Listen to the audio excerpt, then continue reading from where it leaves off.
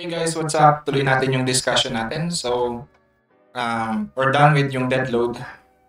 Next is we're going to apply yung live load, which is one of yung mga kailangan nating idagdag as primary loads natin dun sa ating structure. So, hindi pa pala natin tapos yung dead load actually. Ang natapos natin is yung reference load. So, wala pa tayong ginagawang dead load dito actually. Although I have created dito yung sample na dead load dito. Let me just delete this one. Alright. So, gawin natin yung dead load. Let us add the dead load. So, paano ba natin gagawin yun? Let's just click on yung load case details. Add tayo. And then, under primary load cases, dito, you are actually given options here. So, primary load case, meron tayong load combination,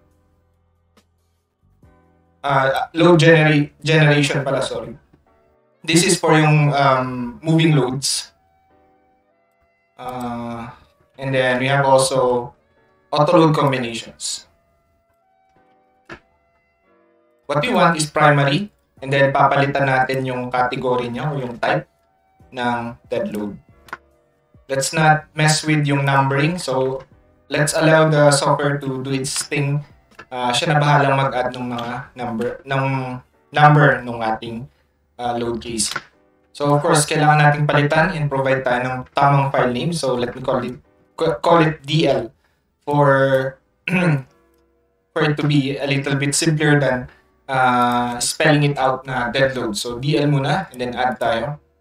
So, under DL, mag-add ulit tayo ng additional. So, this time, hindi na natin kailangang, like I said previously, yung reference load kasi, it allows us to use it on multiple areas. So, dito, gagamitin ko siya na dead load. So, makikita yan under.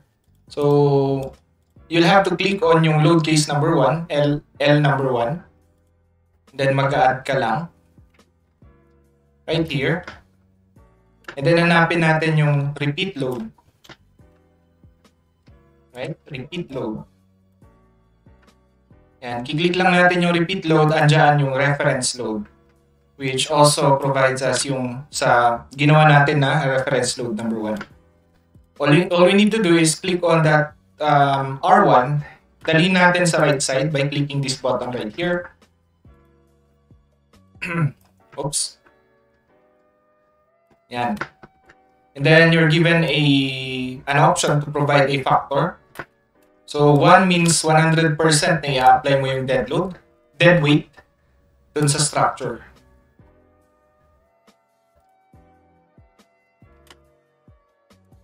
Wait lang, add. Repeat reference. Ayan. So, pag 1, it means 100% yung dead weight. So, kung gusto mong dagdagan or bawasan, you can certainly do so. But, I'm not going to change yung numerical value niya. Rather, ang babaguhin ko dito is yung direction. Ngayon, ang pinag-uusapan na, instead of weight, load na ngayon. So, kung ito is absolute value, ngayon naman, kailangan natin gamitin yung direction niya. So, dapat vector quantity na siya. So, kailangan natin incorporate yung direction. So, since gravity load siya, downwards, gamitan natin ng -1. Alright? And then, para ma-check natin kung tama nga yung direction, i-click lang natin dun sa reference load para ma-visualize natin yung direction niya. So far, it's pointing downwards. So, tama yung kanyang direction. So, that's it for yung dead load. Ang susunod is idagdag natin yung live load. But before that, pag-usapan natin yung ilalagay natin na live load. So, anong magiging reference natin? Of course, that would be NSCP, but for yung ating structure kasi wala tayong levels or floors. So, we cannot demonstrate yung process ng paglalagay ng loading sa mga floors. However, meron tayong roof. And yung roof natin, although it's not commonly used or of course hindi siya ginagamit for occupancy, Pero still, kailangan natin lagyan ng live load for certain reasons. Like, number one is yung accessibility during construction. So may loading tayo niyan. Habang ginagawa yung structure, merong loading pa rin dyan. Okay? Maintenance during repairs ng roof. Kapag mag-install tayo ng bubong, ng sheets ng bubong, and other things like, for instance, may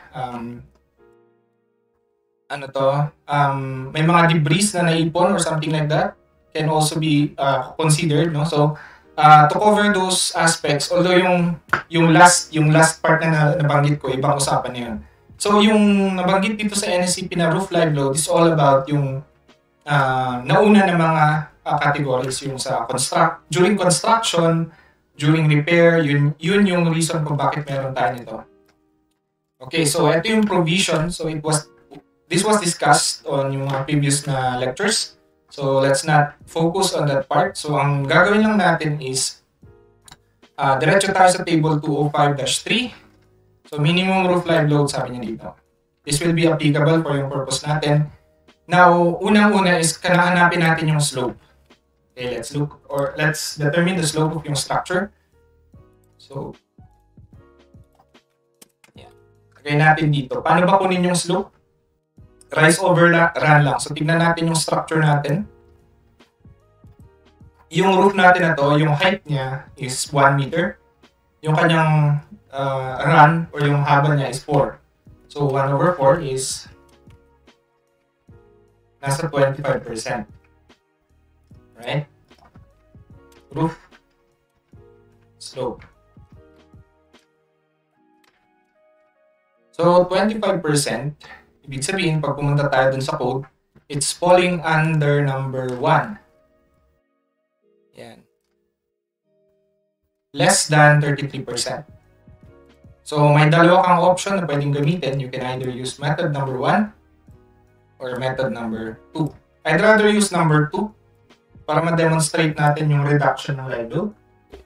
Okay, so anong gagamitin natin na uniform load? Number 1. And then ito yung parameters ng reduction. So please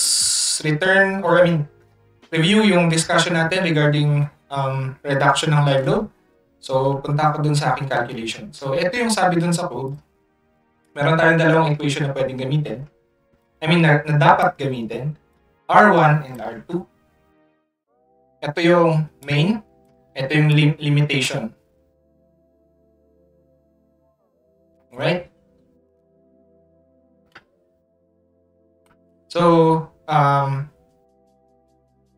ito yung limitation pa na additional. 40% and 60%. So, anong gagawin natin? I-compute natin yung R1. So, according to yung code, ito yung value.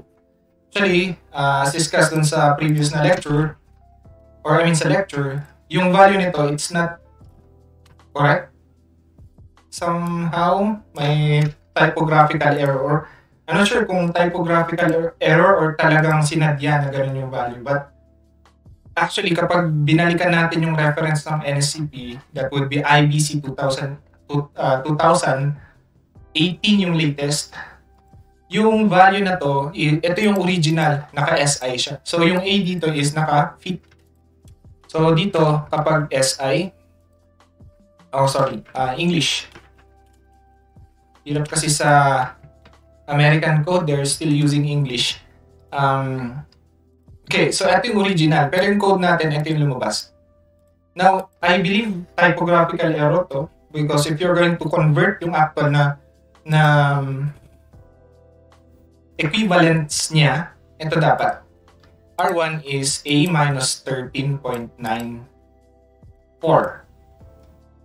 Mukhang tama naman. However, yung R value natin is medyo maliit masyado. Yung actual na R value for 0.08, kapag kinonvert natin to SI unit, that would be 0.861. This is for, tignan natin dito. Ito yung tinutukoy ko dito. So, yan, 0.08.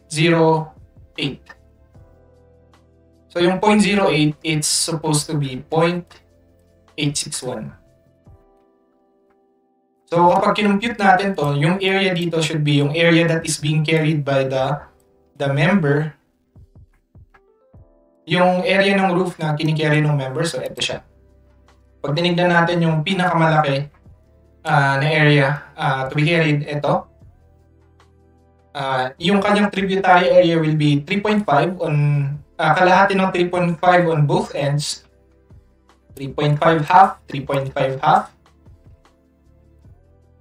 So that would be 3.5 yung total niya. And then yung kanyang length, para kunin yung area, that would be 4.1231. Kaya yung area natin dito, that would be 3.5 times yung length na 4.12331. I-minus natin yung constant and then yung R value, small r. Ang outcome is 0.4226. Remember na naka-percentage yan. Okay, naka-percentage yan. So kung ano man yung makuha natin dito, automatic na mag-attach tayo ng percentage. Next is kunin natin yung R2 according to yung code. Ito, 23.1. Hindi natin kailangan ng conversion kasi unitless naman to. So, nag-cancel out yung loading dito. So, D all over L. Okay, so how did I come up with yung mga values? Number one is yung live load ko dito. Yung i-apply natin na pressure load is 1. Dito, live load. So, dito yan nanggaling. How about yung dead load? So, sa ako yung dead load. I came up with yung value by simply going back to my structure. So, tinignan ko yung dead weight. Ano ba yung mga in-apply ko na loading dito? Doon sa notes ko sa previous na lecture, 0.4 tsaka 0.4. Diba? So, para doon sa roofing and then ceiling parameters, kilopascal. So, parang nasa 0.8. Nagdagdag na lang ako ng additional. So, ito kasi hindi naman to critical masyado. Limitation lang to. And of course, masyadong maliit na yung R1. Pang-check ko lang to. So, I do not need, I mean, it's not required for me to make a full calculation of yung TL. But of course, kung kailangan nating i-compute, then all you need to do is convert yung dead weight na to. Convert nyo lang yung dead weight na to into yung uniform KPA value niya. Yung total nito. So, like I said, yung portion na to, ang total nito is 0.8. Ang ginawa ko na lang is to be conservative, yung self-weight ng mismong element, sinama ko na lang as additional na 0.2, kaya naging 1. Kaya dito, naging 1 all over 1. Well, it doesn't matter kasi, like I said, masyadong maliit yung R1. Now, after nyan is, ito yung value ng R2. Ngayon, i-compare na natin. Sabi sa code, R1 should be less than 40%. Bakit naging 40%? Because according to yung code, sabi niya dito,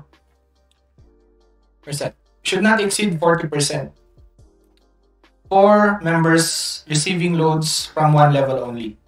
So, isang level lang naman, so 40%. Okay? So, yun yung limit natin.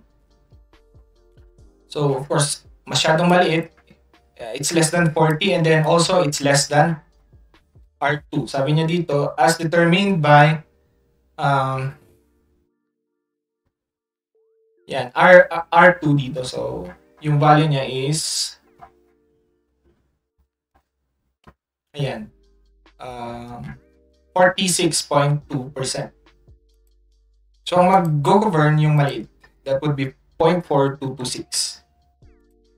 Ito yung gagamitin natin sa ating conversion. Ngayon, yung uniform load natin is 1 kilopascal times 100% or 1 minus 0.04226 divided by 100. So, ang outcome natin dito is 0.996. Naka-pressure siya. Ang gusto natin, i-distribute natin dun sa member, sa element dito. Kaya, ang gagawin natin is, we'll follow the same procedure as what we have done dun sa dead load. We multiply the value by the tributary width. Ito is para dun sa middle beam, ito naman is para sa end beams. So, ibig sabihin, ito yung i-apply natin sa sa mga middle beams natin, 3.486 kN per meter. let's do that. So, punta tayo dun sa ating model, load case, add tayo. And then, primary loads, again, do not worry about number. Palitan natin yung load type ng live load. Let me call this one LR because it's a reducible live load. Or, better yet, I'll just say live load siya pero reduced. Add tayo. Actually, pwede natin i-consider yung option dito na may reducible tayo. Or, since manual natin yung calculation, we do not have to care about yung portion na to. Okay? So, like I said, ito is an option to reduce yung value. Pero, if we want, we can manually calculate yung value. So, meron na tayong manual calculation. No need to worry about yung reducible value. So, 3.486. Remember na ang live load is gravity. Pababa since occupancy naman to. So, or I mean, live load siya na gravity. So, negative global Y. Okay. Hindi natin papalitan yung mga distances natin. Add. Next, i-add natin yung para sa mga end beams natin. Negative 1.743 global Y. Same distances, add. Then, same process, pupunta tayo sa view, and then open view, roof beam. Okay. Front view, select natin yung mga roof beams natin. Tanggalin natin yung end beams. Tsaka natin i-apply yung middle beam loading natin. Assign to selected beam. Okay, and then after nyan, piliin natin yung mga end beams natin, i-apply natin yung end beam loading. And then, as far as yung loading natin goes para sa dead load and live load, yun na yung mga value. Okay, so yun eh. Yun na yung part natin for yung live load and dead load.